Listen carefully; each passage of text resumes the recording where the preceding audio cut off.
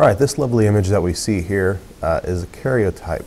Now, a karyotype is a picture or an image of chromosomes that have been rearranged to form ordered pairs.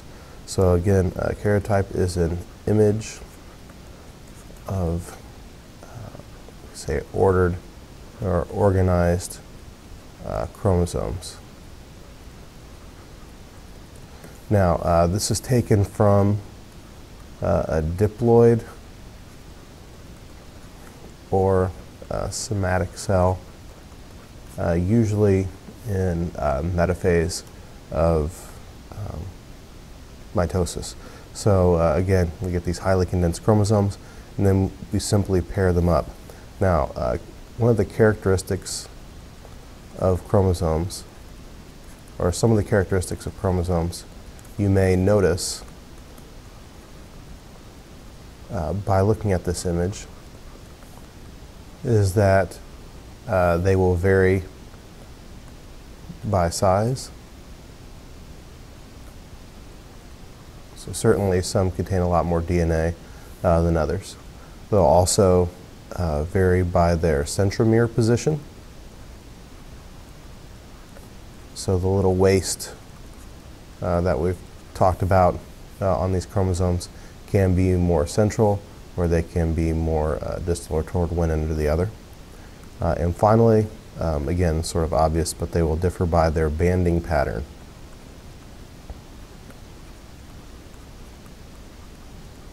That results from the uptake of different types of stains by different portions of the chromosome. So they'll each have their unique size, shape, and banding pattern. Now, an important term here is related to chromosomes that share similarities. These are homologous chromosomes.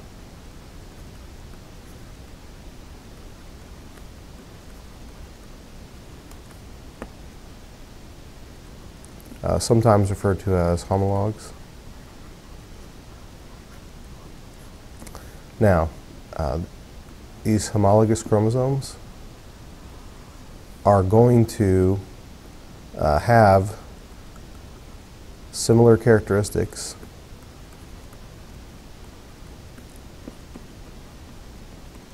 So if you refer back to these previous characteristics of chromosomes, homologous chromosomes are going to have similarities in size, centromere position, and banding pattern, which you certainly see when you look at the karyotype here. Now, they'll also have, well, another characteristic is that you get one from each parent. So when we look at this karyotype, you know, one of these #1 chromosomes came from the mother, one came from the biological father. And an important note when looking at these chromosomes is that they will have the same genes for particular traits.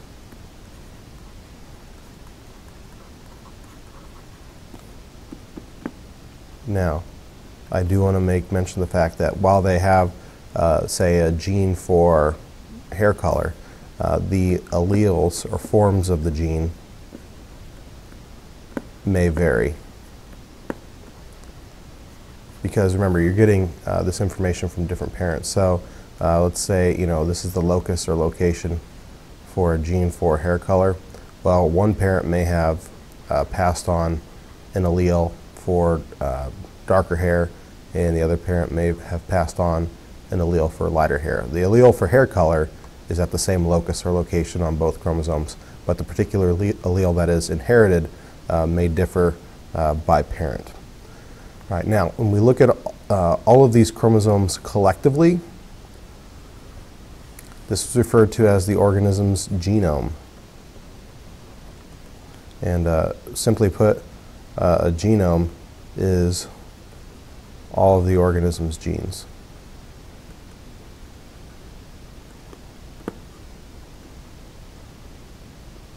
Sorry, I'm sort of mixing cursive and print here. Let's see, now, these different types of chromosomes have different denominations here. The first 22 pairs, so chromosomes 1 through 22 are referred to as the autosomes. So sometimes when we get into genetics, you'll hear conditions being referred to as autosomal conditions. That simply means that they're found on chromosomes 1 through 22, and make note of the fact that you get one from each parent. They are homologous. Now, this final pair here is special. This 23rd pair are the sex chromosomes.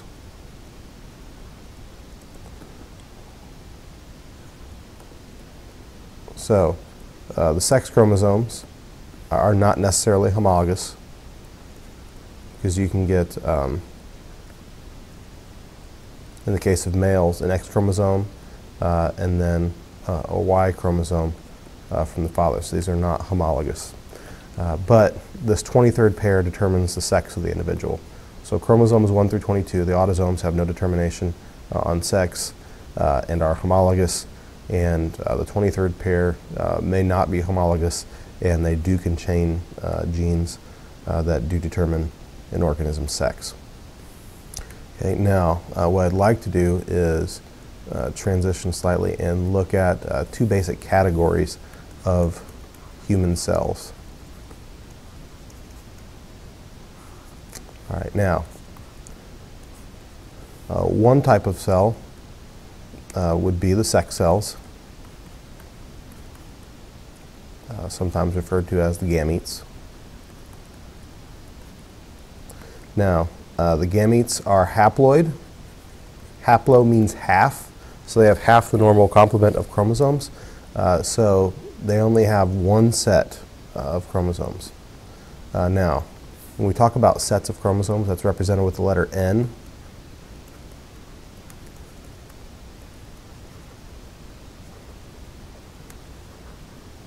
So when we say haploid cells have one set of chromosomes, we represent that with one N, or more commonly just the letter N. Now these cells are made in the gonads, so only in one location. The gonads being the ovaries in females or testes in males. And let's see, they are derived from germ cells. So they come from germ cells.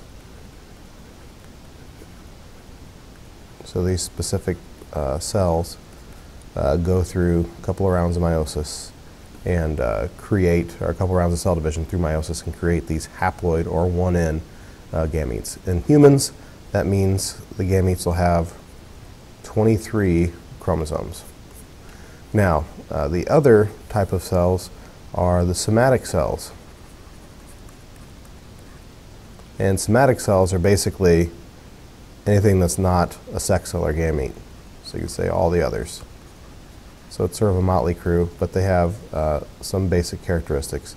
They tend to be diploid. There are some anucleate cells that don't have genes in them, or nuclei in them, but they tend to be diploid. If they have diploid, diplo means double, so they have two sets of chromosomes. That's represented with 2N.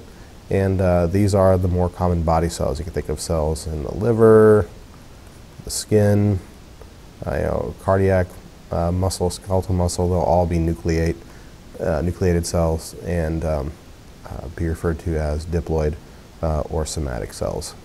Okay, the last thing we're going to look at here is this image somewhere. Okay, well maybe we're not going to see anything.